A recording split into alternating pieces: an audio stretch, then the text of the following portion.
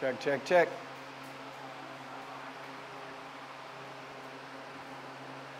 Amen.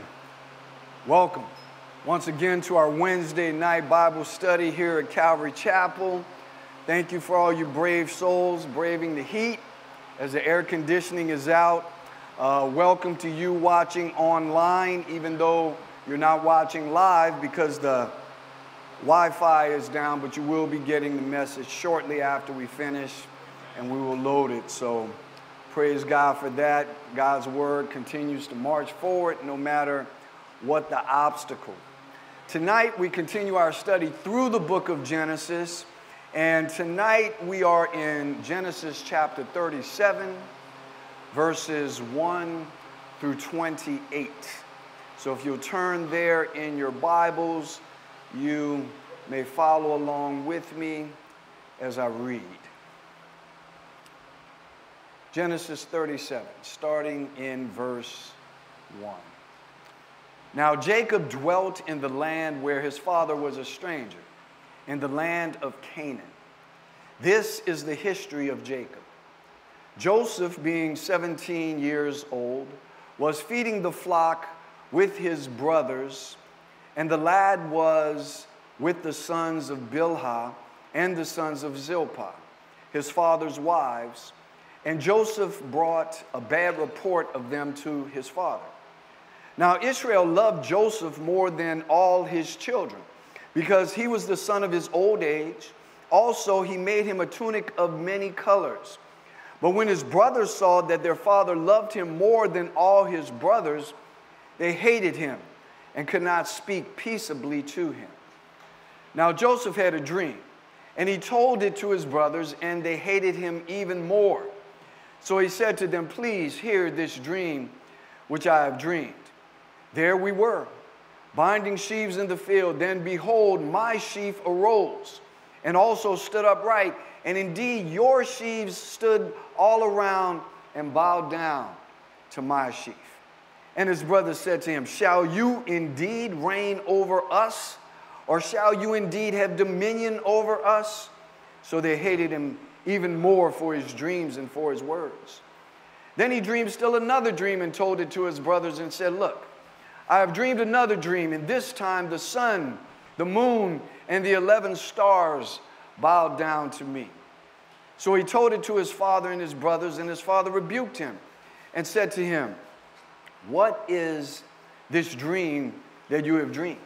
Shall your mother and I and your brothers indeed come to bow down to the earth before you?" And his brothers envied him, but his father kept the matter in mind. Then his brothers went to feed their father's flock in Shechem, and Israel said to Joseph, "Are not your brothers feeding the flock in Shechem? Come, I will send you to them." So he said to him, "Here I am." Then he said to him, "Please go and see if it is well with your brothers and well with the flocks, and bring back word to me." So he sent him out of the valley of Hebron, and he went to Shechem. Now a certain man found him, and there he was wandering in the field. And the man asked him, saying, "What are you seeking?" So he said, "I am seeking my brothers. Please tell me where they are feeding their flocks." And the man said, "They have departed from here, for I heard them say, 'Let's go to Dothan.'" So Joseph went after his brothers and found them in Dothan. Now when they saw him afar off, even before he came near them, they conspired against him to kill him. Then they said to one another, "Look, this dreamer is coming. Come, therefore, let us now kill him and cast him into some pit, and we shall see, and we shall say, 'Some wild beast has devoured him.' We shall see what will become of his dreams." But Reuben heard it, and he delivered him out of their hands and said, "Let us not kill him." And Reuben said to him, "Shed no blood, but cast him into this pit, which is in the wilderness, and do not lay a hand on him, that he might deliver him out of their hands and bring him back to his father." So it came to pass, when Joseph had come to his brothers, that they stripped Joseph of his tunic, the tunic of many colors that was on him. They took him and cast him into a pit, and the pit was empty. There was no water in it. And they sat down to eat a meal. Then they lifted their eyes and looked, and there was a company of Ishmaelites coming from Gilead with their camels bearing spices, balm, and myrrh, on their way to carry them down to Egypt. So Judah said to his brothers, "What profit is there if we kill our brother and conceal his blood? Come and let us sell him to the Ishmaelites, and let not our hand be upon him, for he is our brother and our flesh." And his brothers listened. Then Midianite traders passed by, so the brothers pulled Joseph up and lifted him out of the pit and sold him to the Ishmaelites for 20 shekels of silver. And they took Joseph to Egypt. Let's pray. Gracious Heavenly Father, we thank you once again as we approach your word. We thank you, Lord, that we can gather in your name, Lord, and that we can hear from you, dear God, as you speak through me, God, with your Spirit to us. So, Father, we ask that you will have your way, Lord God, as we surrender all that we are to you, Lord. Father, if there is any listening tonight that does not know you as Savior, I pray, Lord, that they would come into relation with you. And for all of the saints, dear God, that are here, worshiping you, Lord God, in song and standing beneath the teaching of your word, I pray, Lord, that every heart would be drawn closer to you, Lord. That you would speak to each one of us, dear God, and change us more into the image of Christ. We ask this, Lord, in Christ's name. For his sake we pray. Amen. Now Jacob dwelt in the land where his father was a stranger, in the land of Canaan.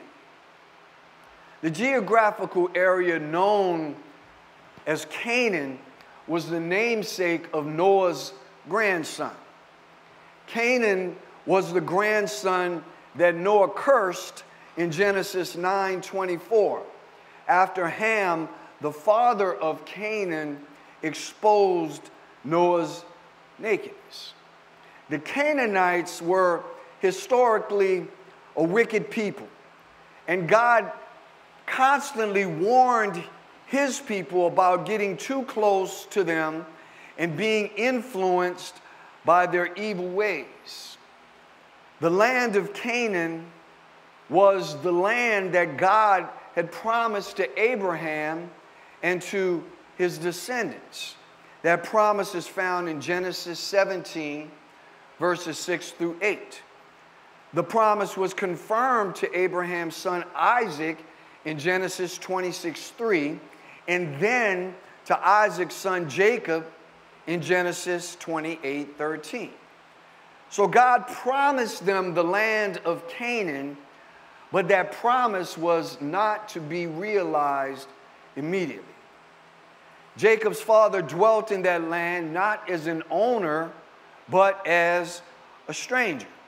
It would take hundreds of years before Jacob's descendants would finally take possession of Canaan, the promised land. There would be many hardships and tribulations that would have to be overcome before possession of the promised land would be realized. The promised land is a picture of the Christian life. It's a picture of the life that we as believers live. The promised land was given to the Israelites, and it was a good land. It was filled with milk and honey. But in order to enjoy the fruit of the land, the people had to walk in obedience to God. The land also had to be conquered. There were enemies that needed to be defeated in order to enjoy the possession of the land. Isn't that like the Christian life? God has given us a beautiful life in Christ, but if we refuse to walk in obedience, we will be miserable in our Christian life. Our walk in Christ is not a walk that is unopposed. We are opposed daily by the world, the flesh, and the devil. If we fail to walk in the Spirit, then we are easily overcome by our flesh and sinful desires. Verse 2, this is the history of Jacob. Jacob's history. We've been studying Jacob's life. His history started out as an ambitious young man and conniving. And that, of course, resulted in him being threatened by his brother and necessitating his departure from his home and having to go to live with his Uncle Laban in Uncle Laban's home. At Uncle Laban's, he was treated as a hired servant, and he was cheated constantly. Due to Uncle Laban's conniving, Jacob acquired 2 wives when he only desired one, Rachel. And having 2 wives who competed with one another regarding childbearing resulted in Jacob acquiring 2 more wives. So Jacob left Laban with his 4 wives and 12 children in total, 11 sons and 1 daughter. Jacob experienced good times and bad times. The purity of Jacob's daughter was taken from her by a foreigner in the land which they lived.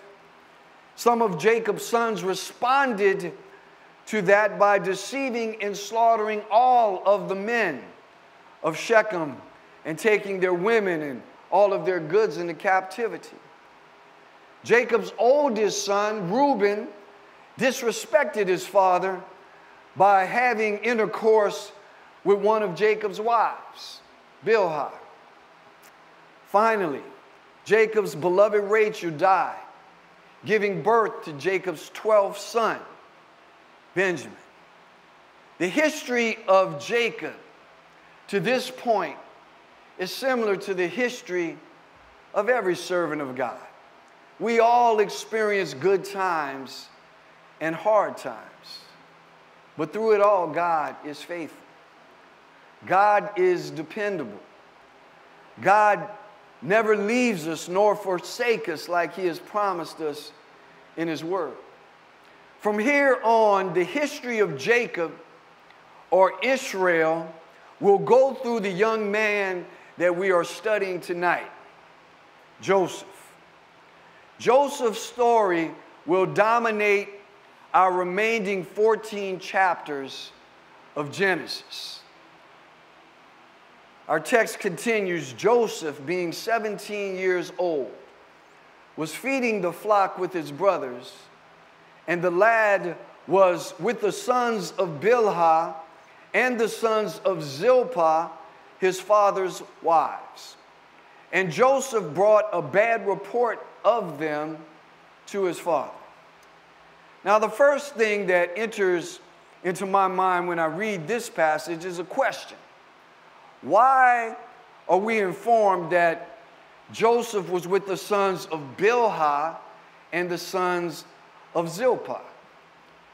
Dan and Naphtali were the sons of Bilhah, and they were sons number 5 and 6.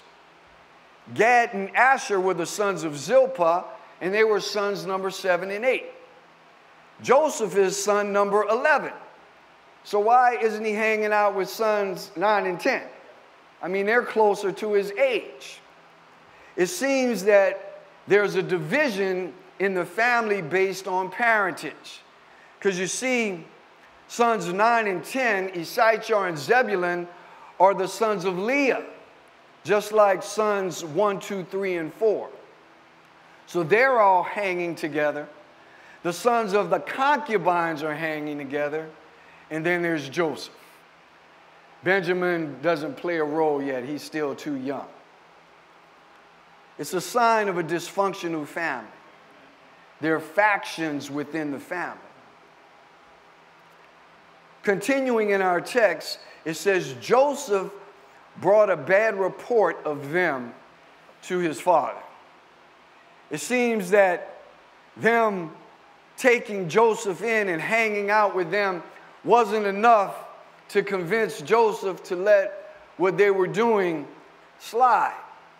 We're not told what they did, But I am pretty certain that they weren't happy that whatever it was reported back to their father. Verse 3. Now Israel loved Joseph more than all his children, because he was the son of his old age. Also, he made him a tunic of many colors. Here we see another indicator of dysfunction in his family. I understand that Jacob, as the head of the household, would have a hard time bringing harmony to this disparate group. But that was Jacob's job as the head of the family. Jacob had the responsibility of showing all of his wives that he loved them and that they were valuable and that they had no need to compete with one another. Jacob had the responsibility to love all of his children equally and discipline them fairly. And Jacob failed at all of these things. Now, I can understand having greater emotion for one person over another, even if it is your children. There are certain personalities that we naturally mesh with and we feel more of a kinship with. That's called emotion. That's natural, and that's okay. But love is not merely emotion. Love is also a choice. God loves us, not based on sappy emotion, but because God chose to love us. 1 John 4:7-8 says, "Beloved, let us love one another, for love is of God, and everyone who loves is born of God and knows God. He who does not love does not know God, for God is love." Love is a choice. Jacob should have chose to love all of his children equally. As I was spending quiet time with the Lord this morning, before we had corporate prayer in our Zoom meeting, I was thinking about how I love. How is my love expressed? And how does my love vary from person to person? As I examined myself, I came to the unfortunate realization that the love that I am most proud of, with God being an exception, of course, is the love that I express for my grandchildren. I'm so patient and so loving with those children. I speak to them with kindness and gentleness and love, even when I correct them. And children that are 3.5 years old and younger, they will get on your nerves. They will ask you the same question 1,000,000 times, and I'll answer them 1,000,000 times. I'm just patient with them. I love them so much. When I correct them, it breaks my heart.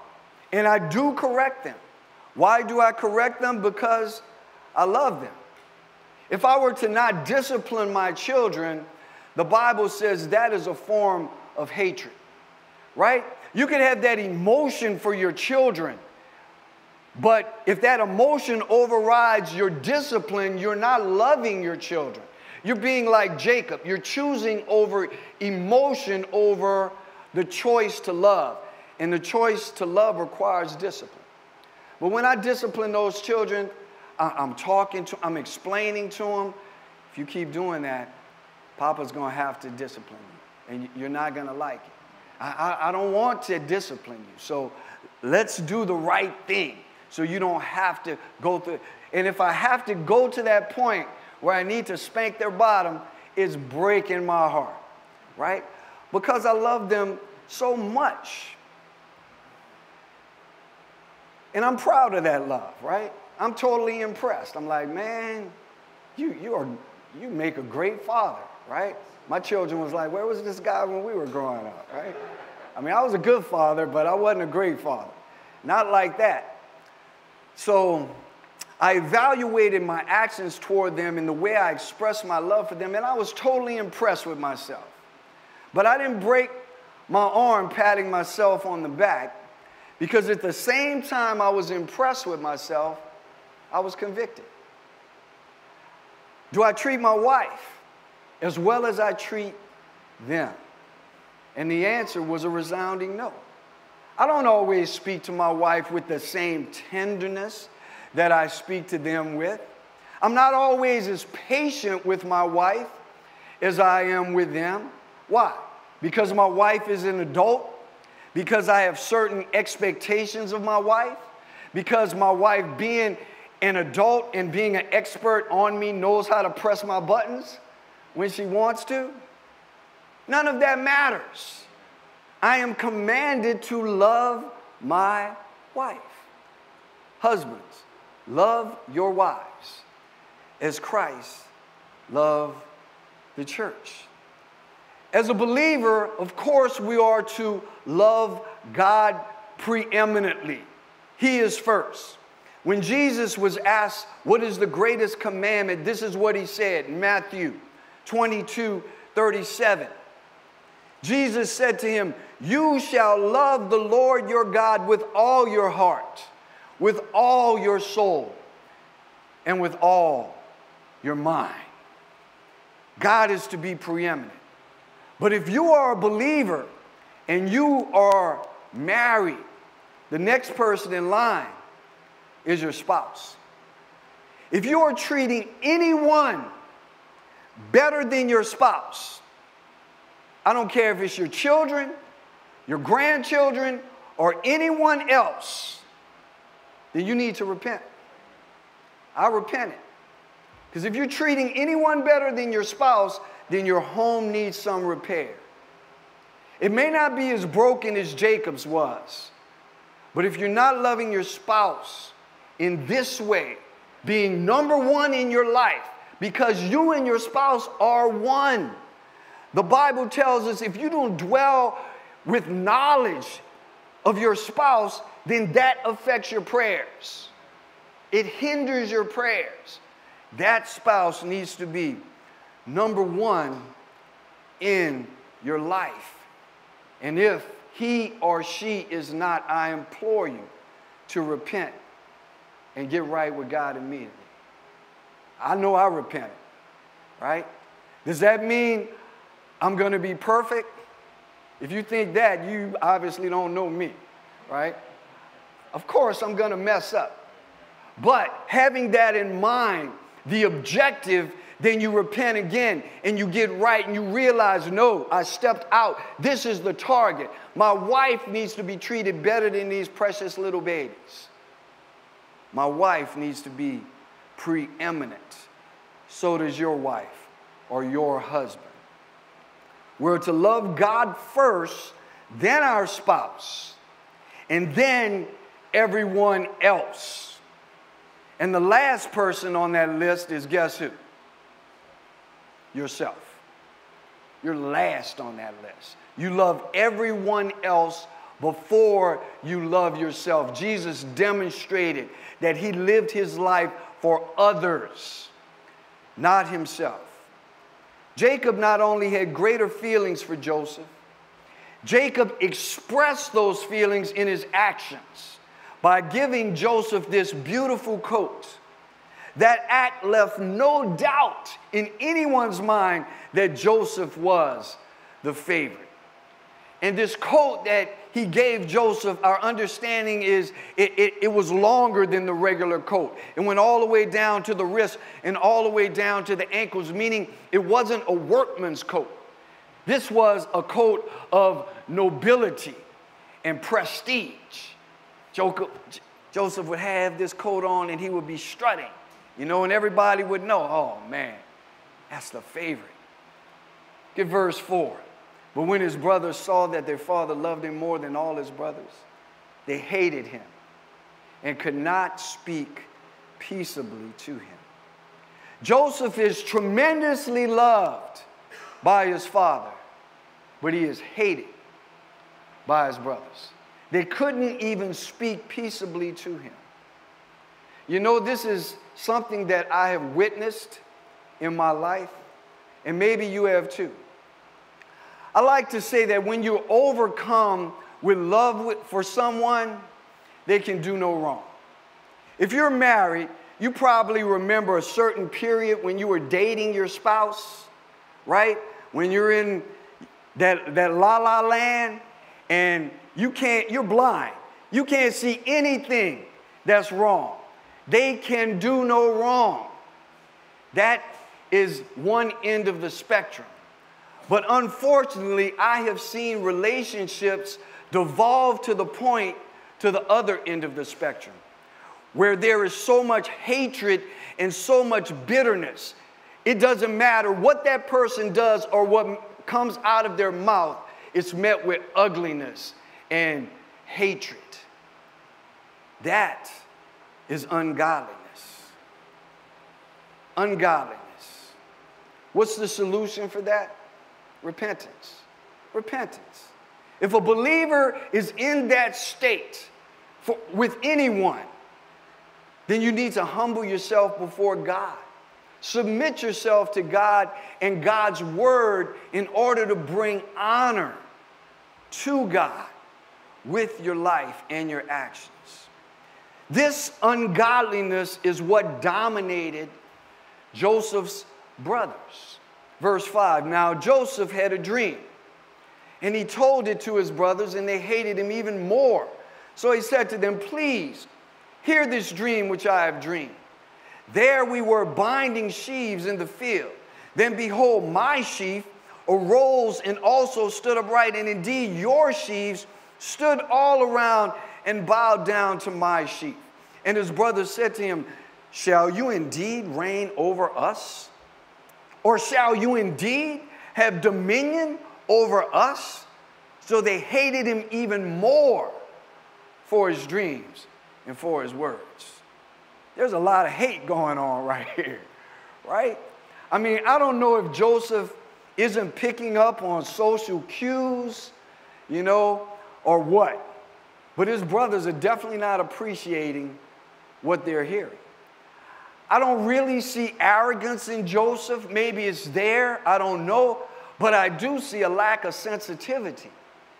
Joseph is so caught up in what this dream means to himself. He is not taking into account how the hearers will feel about this. Oh man, guess what? I had this dream, you know. What do you want his brothers to say? Oh man, good for you. One day we're going to be bowing down to you, Joseph. Solid. They hate Joseph. Verse 9.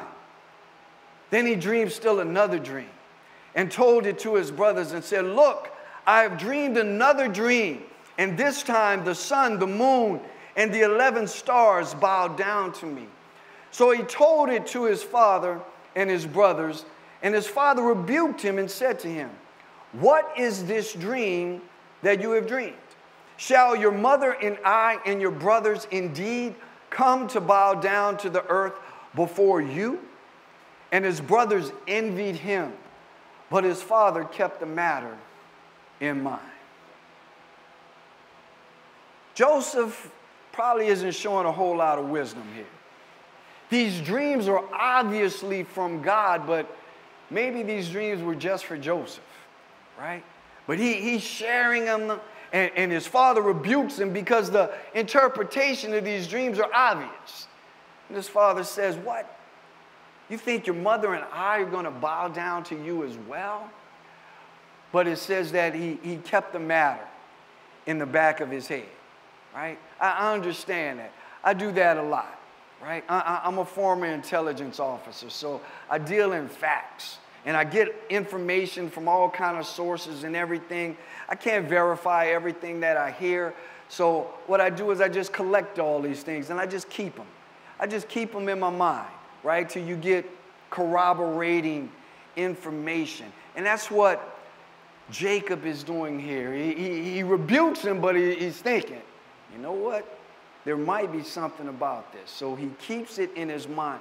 And it says that his brothers, it doesn't say that they hate him on this instance. they envy him. Maybe they see as well that this is something that might be divine, and this might actually happen. So now there's hatred combined with envy. Verse 12. Then his brothers went to feed their father's flock in Shechem. And Israel said to Joseph, "Are not your brothers feeding the flock in Shechem? Come, I will send you to them." So he said to him, "Here I am." Here we get a great glimpse into Joseph's character. If you are a parent to a child who is at least a toddler or older, then you no doubt have told your child to do something only to get defiance or reluctance. The younger ones are pretty direct. They'll just tell you no, right to your face. No. Or they'll ignore you, or they'll throw a fit. As they get older, the signs get a little bit more subtle. You tell them to do something and you get smacking of the lips, the rolling of the eyes, or the sigh of the, "Oh man," right? But Joseph didn't do any of that. He simply responded, "Here I am." It reminds me of Isaiah 6:8. "Also I heard the voice of the Lord saying, 'Whom shall I send, and who will go for us?' Then I said, 'Here am I. Send me.'" Joseph is an obedient son. He wants to do what his father wants him to do. Maybe this is another reason that Jacob loved him more. Verse 14, then he said to him, "Please go and see if it is well with your brothers and well with the flocks, and bring back word to me." So he sent him out of the valley of Hebron, and he went to Shechem. Now a certain man found him, and there he was wandering in the field. And the man asked him, saying, "What are you seeking?" So he said, "I am seeking my brothers. Please tell me where they are feeding their flocks." And the man said, "They have departed from here, for I heard them say, 'Let us go to Dothan.'" So Joseph went after his brothers and found them in Dothan. Another look at the character of Joseph. Joseph is intent on completing the task that he was given. Although he didn't find his brother in Shechem, he continued to seek them. Once he heard they were in Dothan, he went there. And Dothan was about 10 to 15 miles west of Shechem. Verse 18. Now when they saw him afar off, even before he came near them, they conspired against him to kill him.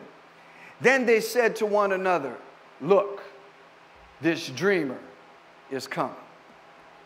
Just seeing Joseph in the distance inspired that hatred, right? They saw him. They probably saw that colorful coat, right, in the distance. Uh-oh. Here he comes. Here comes that dreamer. Verse 20, "Come therefore, let us now kill him and cast him into some pit, and we shall say, 'Some wild beast has devoured him.' We shall see what will become of his dreams." They're conspiring to kill their brother. Remember, they hated him and they envied him. They may have thought that maybe this dream is of God, but how is God going to accomplish this dream if we kill him? Right? They even come up with their backstory. Right? We'll say that a wild beast devoured him. 1 John 2:11 says this, "But he who hates his brother is in darkness and walks in darkness and does not know where he is going, because the darkness has blinded his eyes." He who hates his brother is in darkness. These men have allowed their emotion to take them to a place of darkness, a place that we should never allow ourselves to go. To hate one's brother is a serious act of wickedness, whether it be a natural brother or a spiritual brother. Jesus commanded us that we should even love our enemies. Matthew 5:43 through 44 says, "You have heard that it was said, 'You shall love your neighbor and hate your enemy.' But I say to you, love your enemies. Bless those who curse you. Do good to those who hate you, and pray for those who spitefully use you and persecute you."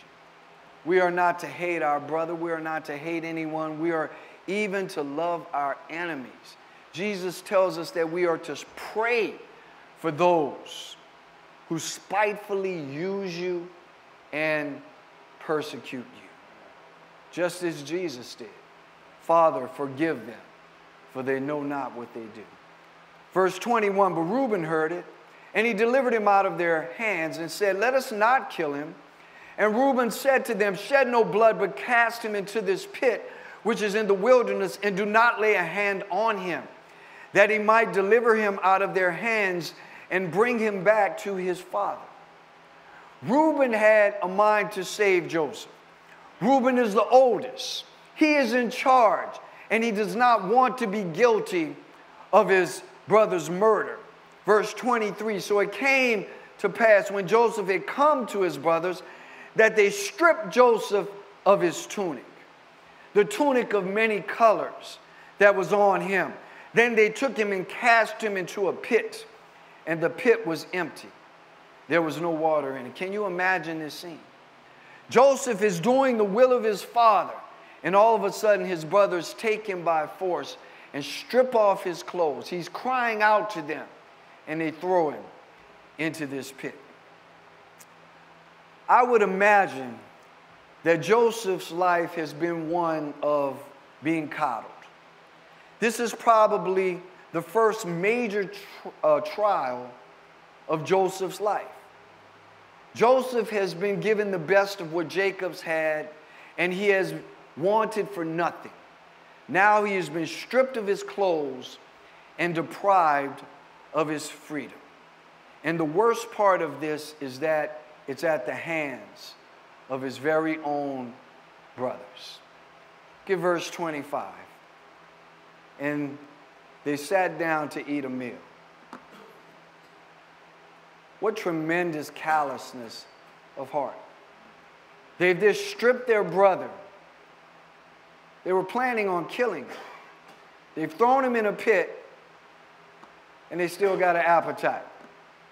Took care of that problem. Let's eat. I'm hungry. Last Wednesday, in my absence, Pastor Todd taught Jonah chapter 1.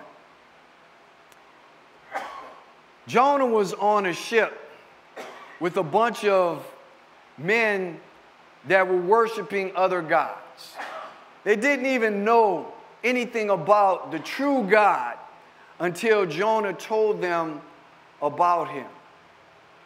And yet those men, even though Jonah was identified as the cause of the life-threatening storm that they were in, and even told them, "Throw me overboard if you want to live," they still didn't want to throw Jonah overboard. They rowed and rowed against the storm, but they ended up having no choice. And they cried out to God, "Don't fault us for this man's blood." Those men were better than these men, Joseph's brothers. These men are doing this tremendously wicked act. But there is redemption. These men will eventually be redeemed. And a great part of that redemption will be because of Joseph. The life of Joseph will give us pictures of our Lord Jesus Christ over and over and over and over again as we study that. I look at how wicked and callous these men are. And then I remember that the Bible says in Revelation that these guys are going to be sitting on 12 thrones. 12 thrones, along with the 12 apostles. That is redemption. God doesn't give up on us. Could be as wicked as these guys are demonstrating, and there's still redemption in the Lord Jesus Christ. Continuing our text, then they lifted their eyes and looked, and there was a company of Ishmaelites coming from Gilead with their camels, bearing spices, balm, and myrrh, on their way to carry them down to Egypt. So Judah said to his brothers, what profit is there if we kill our brother and conceal his blood? Come and let us sell him to the Ishmaelites, and let not our hand be upon him, for he is our brother and our flesh. And his brothers, listen, Joseph's life is going to be spared, but he's about to become a slave. They're not going to kill him. They're going to sell their brother into slavery. Joseph is about to become someone's property. Now, the things that are happening to Joseph are obviously evil, but God's hand is on it. God is using the evil choices of these brothers to accomplish his will, while not allowing their evil to go too far. Verse 28, then Midianite traders passed by, so the brothers pulled Joseph up and lifted him out of the pit and sold him to the Ishmaelites for 20 shekels of silver, and they took Joseph to Egypt. They took Joseph. They took Joseph from the coat that he was wearing, this coat of nobility and royalty. They stripped him down and they sold him into slavery for pieces of silver.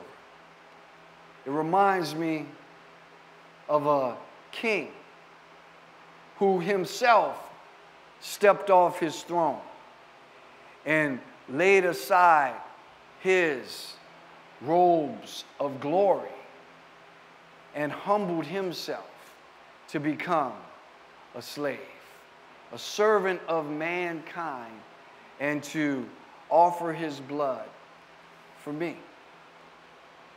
Joseph will typify the life of Christ over and over again. We want to remember that when God allows evil into our lives, he has a purpose. And it is God's hand that will stay evil. It's God's hand that will say, so far and no further than this. And sometimes in our lives, it may be even the ones that are closest to us that cause the evil that we have to go through. And we are to respond in love, even in those cases. But we need to be careful that we aren't the ones that are doing the evil. Jesus loved his disciples. He walked with them. He taught them. He cared for them for 3 years. And one of his very own disciples betrayed him of his own free will. And the Bible tells us that it would have been good if he had never been born. So we don't want to be the one that causes others evil. We want to be the ones that love as Jesus loves. We want to be the ones that walk in righteousness. We want to be the ones that put others before ourselves. As the Bible tells us to love one another and prefer one another in love. That's the message of our text tonight. And that is what God wants us to do. Let's pray. Gracious God, we thank you, Lord God, for your word. We thank you, Lord God, as we embark on the life of Joseph, that there are so many tremendous lessons for us to learn as we follow the life of this man, Lord, that you have caused to be a type and a picture of the Lord Jesus Christ. Father, we ask, God, that we would emulate all of the good that we see in our text tonight, and that we would eschew all of the evil that we saw. Lord God, where we need to repent, let us repent. And Lord, in the areas that we are excelling, let us excel even more by your grace and your mercy and by your love. For we know, Lord, that in ourselves, in our flesh, there dwells no good thing, but in you, Lord Jesus Christ, we can allow you to use us for your glory and to do great and wonderful and mighty things. So, Father, have your way with us, dear God. Lord, if there's any that are listening to this message, God, that does not know you as Savior, at this time, Lord God, open their hearts to receive you. If you're listening to this message and you don't know Jesus and His Spirit is speaking to you, I want to implore you to just simply open your heart and surrender your life to Him. Surrender. Surrender. There's nothing you can do to earn your salvation. There's nothing you can barter for. There's no goodness that you have that God desires. God wants you simply to surrender and receive His free gift of salvation. All you need to do is be willing to turn over your life to Jesus and give up your sin, and God does the rest. That is what's called faith. If you have that faith, then God will welcome you into His family. For He says, whoever calls upon the name of the Lord shall be saved. Father, I thank you for your word. I thank you for each and every soul that has heard it. Let us go forth and spread your gospel, Lord God, because the time is short. We love you and we praise you. So dismiss us now. In Jesus' name we pray. Amen. God bless you all. Thank you for coming and staying despite of the heat. Lord willing, everything will be fixed and great on Sunday, and it'll be frigid in here. God bless. Have a good night.